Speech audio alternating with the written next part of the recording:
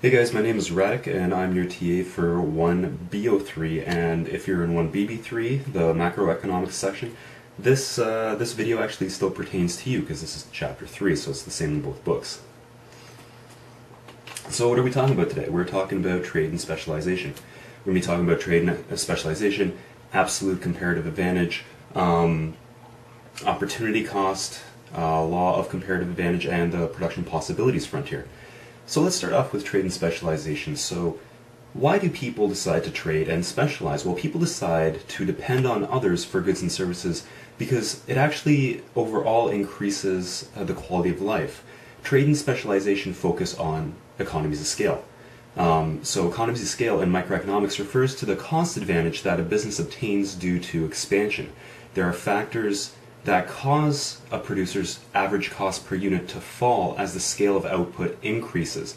Economies of scale is a long-run concept and refers to the reduction in unit cost as the size of a facility and the usage levels of outputs increase. And right now that's kind of mumbo-jumbo, don't worry about it at the current time. We will explore this later on. Just familiarize yourself with the concept of economies of scale because we will be throwing that at you. So when people specialize, they get better at what they are doing. Another reason is they reduce their costs only by focusing on equipment needed to produce one good or do one specific service.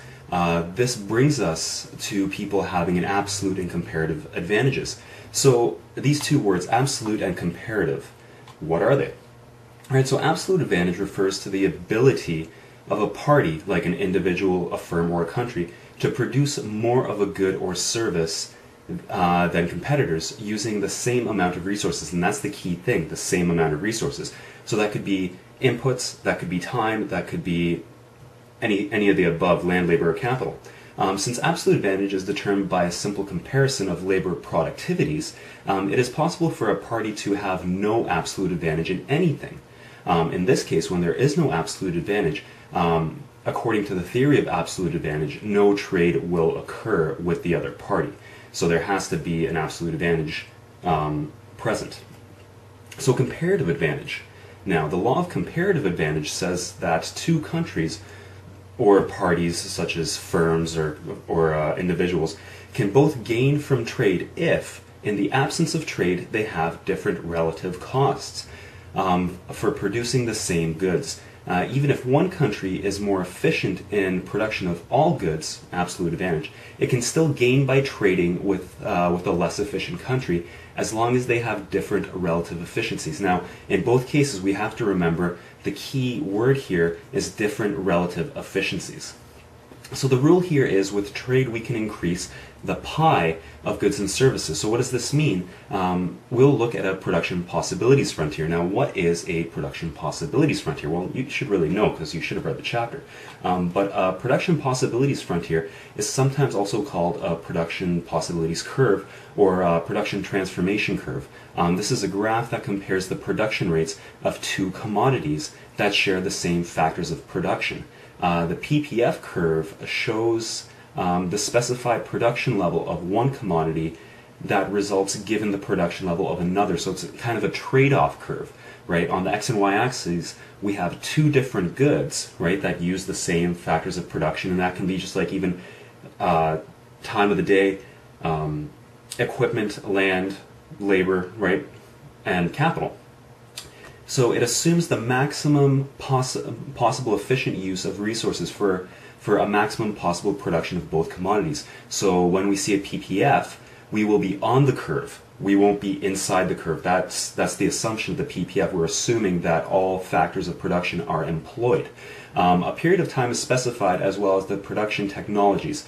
Either a commodity compared can be a good or service. So it doesn't just have to be two goods on the X and Y axes, it can be two services. So say that you're at home, you can either be vacuuming or you could be cutting the grass, right? If you spend all your time vacuuming in the day, say you have 8 hours in the day to do all your house chores, and you spend 8 hours of the day cutting the grass, you're going to have absolutely no time to vacuum. Now, the other thing that we can do is we can divide it up between 4 and 4 hours, right? So you have 4 hours to cut the grass, 4 hours to vacuum, or the other extreme, which will be, it would mean that we're on the other point of the axis. You can spend all your time vacuuming. I'll show you a couple graphs to make this easier. When we decide to specialize and trade, the aggregate PPF moves out and away from the origin. So the production possibilities frontier, or the curve, it bows out and away from the origin. We're actually able now to produce a greater aggregate quantity of goods and services. With trade, we can achieve a combination that was previously unobtainable. This combination before was outside of the PPF. So now let's look at a couple graphs. Say that myself, Radek, I'm good at making wings. And let's say Rob is really good at making beer. Now, in my little world, in my little country here, I can either make 32 wings in a day, or I can make 8 bottles of beer in a day. Now, when I sit down to watch the big game of whatever sort, I don't want to just have beer and I don't want to just have wings, so I need some sort of combination of the two. Now, in my little world, I can make a combination of 4 bottles of beer, and I can make a combination of 16 wings. Now, in Rob's world, he likes beer and wings as well, and he likes to consume beer and wings while watching the big game. Now, he's better at making beer and wings. He can actually either make 24 bottles of beer in a day, or he can make 48 wings in a day. Now, he derives no utility, he has no satisfaction of just drinking beer while he's watching the big game, and he derives no satisfaction just eating wings while watching the big game. So now, if Rob and I decide to trade and specialize, we can achieve greater amounts of beer and wings. Now, with trade, if Rob and I trade, and we specialize in one thing, I can consume 13 wings and 5 bottles of beer, and with trade, he can consume 27 wings and 13 bottles of beer. So both of our aggregate consumption has gone up. We are now outside of our original PPF when we did not have trade. So the proposed trade between Rob and I offers each of us a combination of wings and beer that would be impossible in the absence of trade. Now in the one panel, I get to consume more beer and more wings, and Rob does as well. Okay, so let's look at the last part of this chapter, the last big topic. It's opportunity cost. So let's recap a bit. We have gone through absolute advantage, which is the producer that requires a smaller quantity of inputs to produce a good is said to have an absolute advantage in producing that good.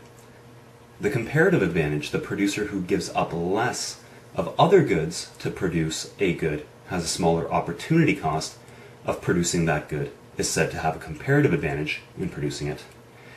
And the gains from specialization and trade are based not on absolute advantage, but rather comparative advantage. When each person specializes in producing the good for which he or she has a comparative advantage, the total production in the economy rises. So, opportunity cost. It's the cost of any activity measured in terms of the best alternative foregone. It is the sacrifice related to the second best choice available to someone who has picked among several mutually exclusive choices. It is a key concept in economics. It has been described as expressing the basic relationship between scarcity and choice. The notion of opportunity cost plays a crucial part in ensuring that scarce resources are used efficiently. Thus, opportunity costs are not restricted to monetary or financial costs. The real cost, or outputs foregone, lost time, pleasure, or any other benefit that provides utility should be also considered an opportunity cost. So basically, opportunity costs is the cost of some item which is foregone to get that item. So say that we go to work, we can forego the utility of having the day off. Work is traded for leisure time. Money is traded for goods and services. In a barter economy, other goods or services are traded for other goods and services. So that is the basic idea of opportunity cost. Now, in the next chapter, we'll be exploring supply, demand, scarcity, shortages, surpluses, and just for the fun of it, we will look at the Vicky-Mendoza diagonal. The Vicky-Mendoza diagonal. That'll be fun. Alright guys, my name is Radek. I'm your TA for 1B03. I hope this video was helpful. Cheers!